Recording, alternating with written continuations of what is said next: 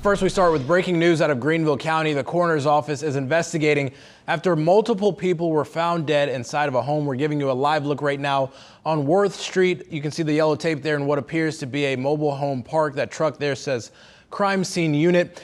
Officials were initially called to the home about a cardiac arrest situation. They say when they arrived, that is when they discovered the multiple people inside of that home dead. We're treating them as unexplained deaths. Autopsies will be performed on all four tomorrow at Greenville Memorial, and hopefully an autopsy will tell us the exact cause and manner of death. Again, the chief deputy coroner saying autopsies will be performed on 4 people found dead in the home. So this is still an active investigation, and of course we will keep you updated as we learn more.